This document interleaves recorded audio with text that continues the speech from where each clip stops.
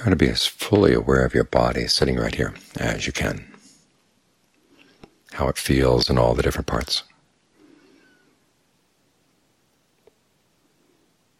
The ideal awareness of the breath has one spot as its main center, but its range should go all the way down through the body, all the way down the arms to the tips of the fingers, all the way down to the torso, the legs to the tips of the toes. This is your space, and you don't want to leave it.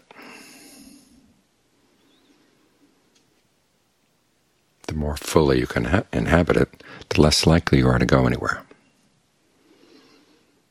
And the body can settle down and have a sense of being secure. The mind can settle down and have a sense of being secure right here. Because there's so many insecurities in the world out there. Of course, the body itself is not all that secure. One of our chants reminds us that we're subject to aging, subject to illness, subject to death. But for the time being, this is your home base. And home base here has some potentials.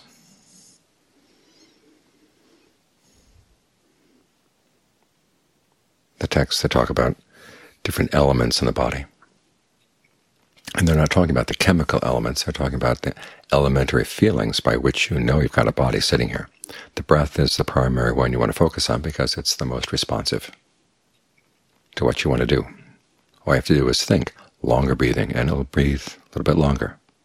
Shorter breathing will be a little bit shorter. Deeper, more shallow, heavier, lighter. You can take advantage of that.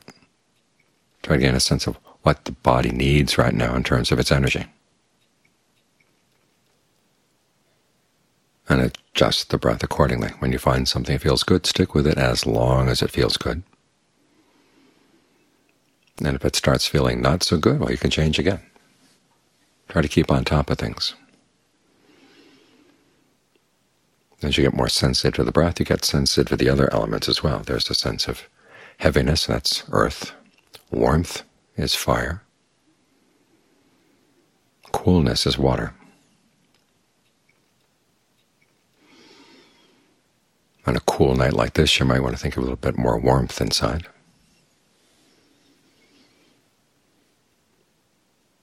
It's like playing with the knobs on your stereo. Once you get a sense that you can think about these different elements, and you can focus on where in the body that particular sensation is strongest.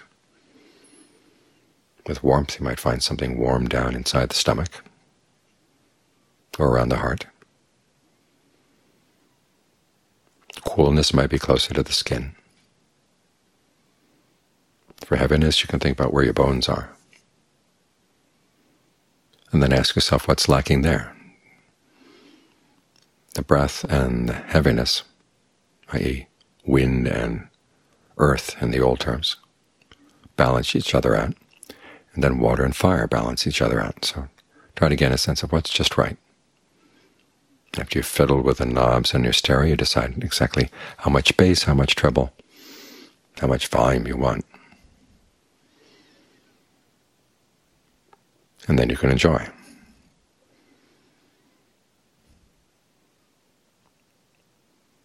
Learning how to create a sense of well-being inside like here is a gift you can give to yourself, and it's one of the potentials that we've got with these elements. Puts the mind in a better mood.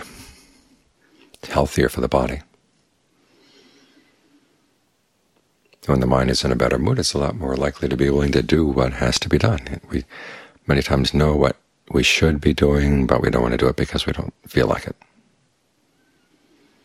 Or we know what we shouldn't be doing, but we'll do it because we want it. It's because we have a certain hunger for these things.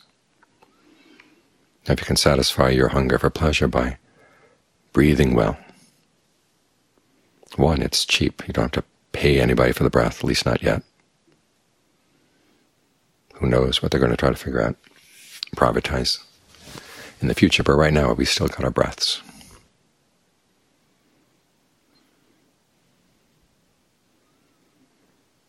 You feed on that. It puts you in a good mood. You're much more likely to do the right thing because that hunger for pleasure is being fed.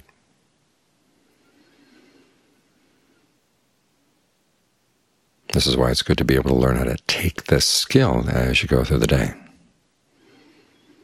because otherwise you're going to be hungry for other people's words, signs to make you happy from them. You're going to be needing other people all the time for your sense of well-being. That's where you look for food, because you're not providing food for yourself. And when you're feeding on other people like that, often it can get unhealthy. So learn how to feed yourself well inside. You become more and more self-sufficient.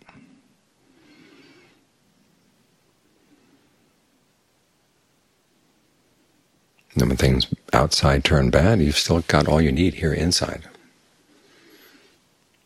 Because that's especially when you're going to need this. It's very tempting to, when things get difficult, to say, well, the rules don't apply anymore. When things start breaking down in society, people start behaving toward one another in ways that really are not human. They get to be more animal-like. You don't want to take them as your guide. You want to take the sense that you know what's right and you can stick with it regardless. Now, to make that regardless, you have to learn how to have your own inner sense of strength. The sense of well-being that comes from concentrating the mind and the breath like this is an important strength. It's really food for the mind.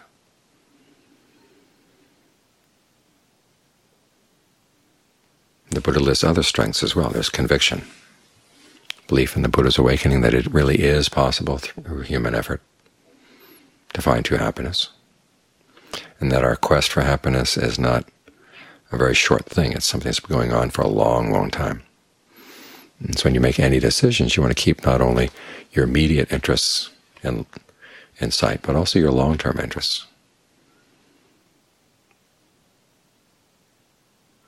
You combine the conviction with discernment, which you realize there are short-term kinds of happiness and there are long-term kinds of happiness. And the beginning of discernment sees that you want to be able to abandon the short-term ones, if necessary, to gain the long-term ones. It's a trade.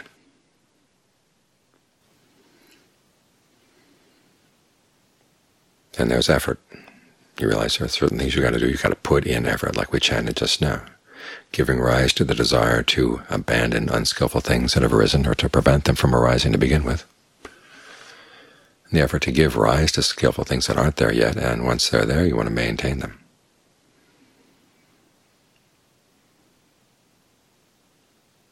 This involves your motivation in addition to your ability to put in the energy. Again, the concentration is really good here. Helps give you the strength you need to stick with this. And then there's mindfulness. Sometimes we hear mindfulness defined as just open awareness or open acceptance, bare awareness, purely a receptive state of mind. That's not mindfulness, that's equanimity. Mindfulness is keeping things in mind, particularly what's skillful and what's not skillful. And you learn this either from listening to others or reading books or from your own experience. And you want to have that at your fingertips, so that when something comes up in the mind, greed, aversion, delusion, or something good comes up, rapture may come up. How do you handle that? If you had experience in the past, and then you want to apply it. The basic principle there is that whatever comes up, you want to stay with the breath. Don't go jumping off into any rapturous feelings that come up. The breath is the cause. And your ability to stay with the breath will allow this sense of rapture to bathe over the body, and once it's done its work, to fall away. So you stay with the cause, and the results will take care of themselves. You want to be able to remember that.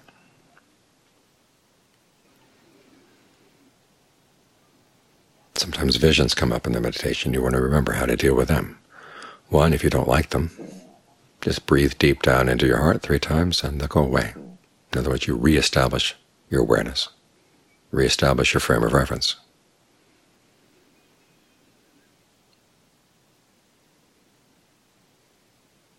If the vision seems to have some information for you, or if sometimes it's not a vision, sometimes words come into your head. You have to remember you can't believe everything that comes in the mind when you're meditating.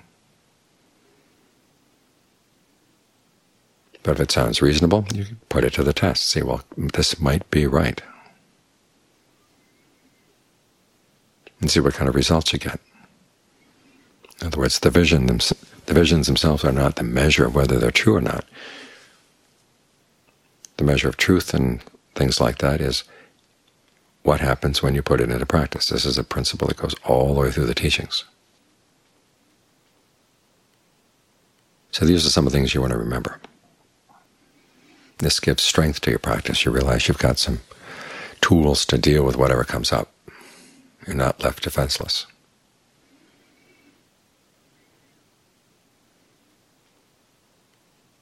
So when the mind is strong inside like this, the sense of well-being, a sense of solidity inside, feeling less and less threatened by things outside or some of the things that may come up inside, you're a lot more likely to act in ways that are for your interest and for the interest of others. Notice that your interests and the interests of others are not a zero-sum game. In other words, it's not always the case that you gain and other people lose. I mean, there are some things which that does apply to. Material wealth, status, those things. There's only so much to go around. But with the goodness that comes from the meditation, the goodness that comes of generosity, the goodness that comes of virtue, that kind of goodness spreads around. And because your gain in these things doesn't mean that anybody else has to lose, these are the kinds of goodness that create a good society, where people can live together, not be constantly putting up boundaries and trying to amass as much as they can in their own little boundary. It's a goodness that overflows boundaries, erases boundaries. So it's good all around. It strengthens you, and it strengthens your relationships with other people.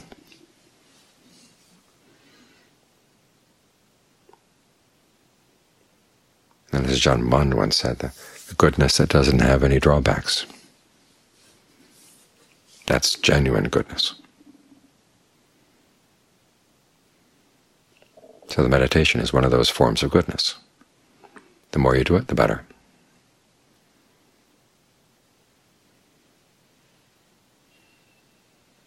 This way the goodness spreads into you and spreads out into the world.